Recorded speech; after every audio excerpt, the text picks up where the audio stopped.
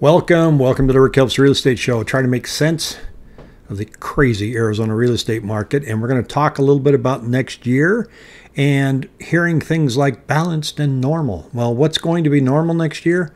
Volatility, and I'll explain that in a little bit of detail here. Right now, you can rule out seasonality. In other words, you see people asking questions like, well, is January normally a good time to list my home? Normally, yes, but nothing's been normal for the past 2.5 years. So we don't even know how to answer that question right now.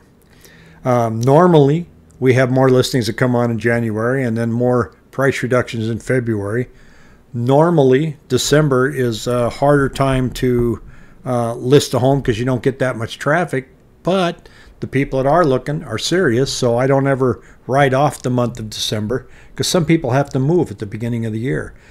But there's some economic stuff that's out there that is really increasing the volatility. I mean, you've seen what's happened to interest rates.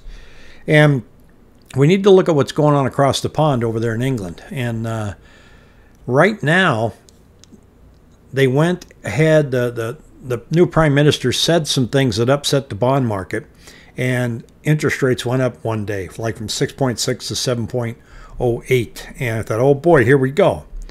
Well, then these pension funds raised their ugly head this week.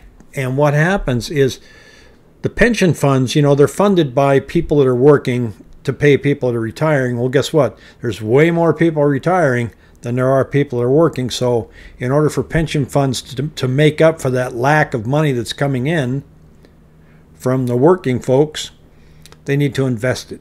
So they were just investing it in bonds and treasuries, and they were doing fine until rates started climbing up. And then they weren't doing so great, so they invested them in things called derivatives, which is kind of like what happened to our mortgage market in 2006 and 2007. Mortgages were packaged into derivatives. And these are highly leveraged positions. So if interest rates keep going up and they're packaged in derivatives, they get these margin calls, kind of like you buying a stock as an option, and you're laying out in the futures market, you're putting down $1,000 to control $20,000 in stocks, and it goes the wrong way, you get a margin call. They say, all right, you owe us $15,000, we're shutting this down. And that's what was about to happen to these pensioners, these pension managers in England. Lo and behold, the Central Bank of England came out and said they had to save it, kind of like Lehman Brothers. Sound familiar? They came in and said, we are going to reinstitute quantitative easing for the near future with unlimited purchasing, whatever it takes. Oh boy, that made interest rates come back down. But all that's doing is kicking the can down the road. Now, we're kind of in a pickle here where we have the federal government, the central bank, is trying to rein in inflation. And in this march to do that, it says here, as the Fed is viewing in part lagging economic data, forward estimates for inflation are falling quickly. That's because the economy is faltering as liquidity dries up. So what they're saying is the Fed is fighting inflation up here, this blue line, and the market is saying, well, you've already put on the brakes. We think inflation is going to be down here quicker than you think. So there is a fear that they may be putting on the brakes too hard, and that they'll have to use the new buzzword that's out there in the market now, which is called pivot. I don't think that'd be great for housing if all of a sudden our rates came down to 4% again, which brings me to another topic. What's normal? 4% is not normal. We've just been acting in a low rate environment the past 2 years. The rates were just, I remember somebody even asked the question, when do you think we'll see a 2.75 interest rate so I can refinance? And I said, never. I mean, we just passed the most historic low interest rate environment I've ever seen in my lifetime. Now, my kids might see that again, but I'll never see it. And so that's a number that I don't think we can pin the word normal to anymore. And what's happened is, our sales, this is sales month to date, this September, we're sitting here at a sales rate of 35.06 versus last year at 55.48. And we were that low in 2014 and 2008. And we all know what happened in 2008. And then here's the deal where our monthly average, here we go again, sales price is coming down. It kind of went up a little bit and it's coming down. But then you look at the list price, and the list price is almost at 2021 levels. List prices are a leading indicator of what the sales price is going to be next month. So if you're listing your home now, you need to be looking at what your home's value was in 2021 and getting there as quickly as you can. Otherwise, you're not going to be competitive.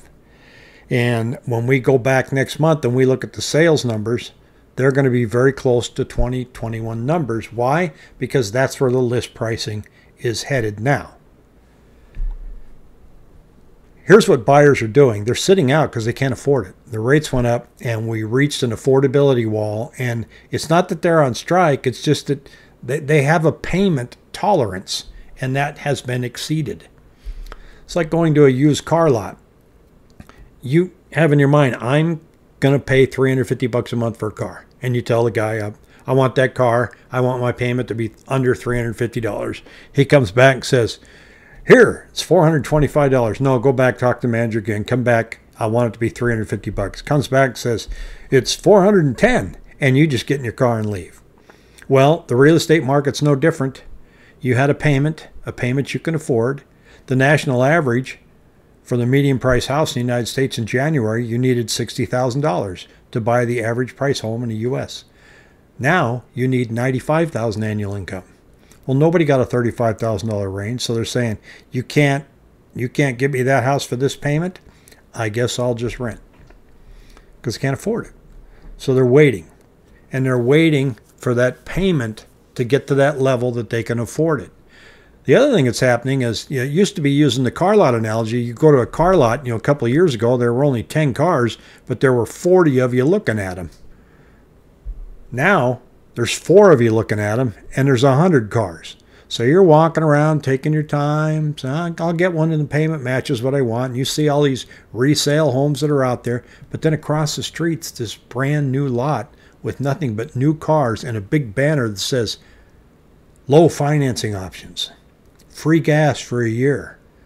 Whoa, better go check that out.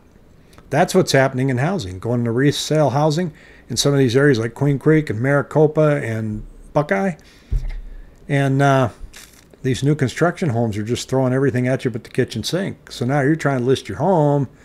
And these guys are busting out with these great interest rates and these programs and these incentives of up to $60,000, and they just dropped the price by $50,000 to $75,000. Makes your task a little bit harder.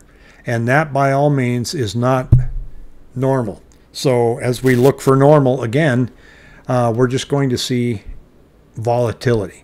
So getting into the next year, just know what your number is, know what your game plan is, and know that there are going to be a lot of ups and downs in this market. I do not like the new sales term that's out there that says, marry the house and date the rate. In other words, get your house and just view your interest rate as temporary, because the opportunity's coming where you're going to be able to refinance it down the road. Nobody knows for sure. And I've had a lot of bad dates. So you just need to be careful. If the rate, if you can live with that rate and you can live with that payment and that's the house you want, pull the trigger.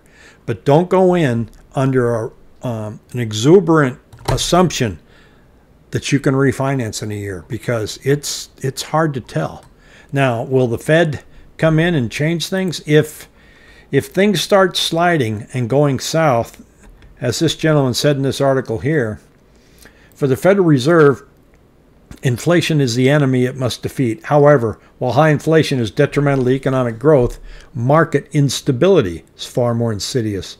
That's why the Fed rushed to bail out banks in 2008.